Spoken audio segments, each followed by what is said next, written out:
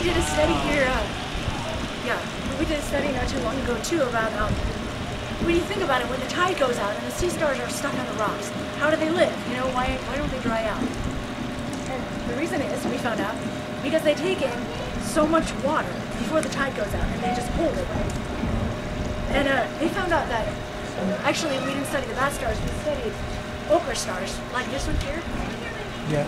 And there's one back there. They've got bumps on them. Those are predators. There you go, Diddy. We found out that the ochre star will take in enough water. It would be like if I drank like 15 liters of water before I left the house. Wow. Yes. So I saw documentation that sea stars actually eat the urchins. Yeah, sometimes. They do.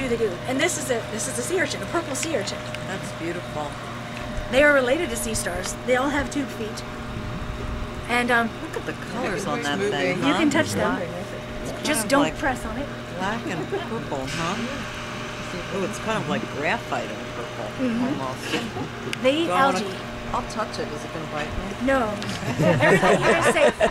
Always good to ask, right? Oh yeah, you could feel it moving. That's kind of cool, isn't Yes. it? They have a little beak in the center of their body. It's touching her hand probably, or you know, It it's is drawn up touching inside. my hand. Do you want it? Does somebody want it? Sea urchin?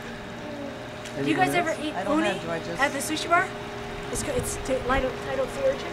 It's actually sea urchin gonads Ah. when you eat it there. I don't know. I've never had it. Very kind of heavy fruit. Have you ever had it?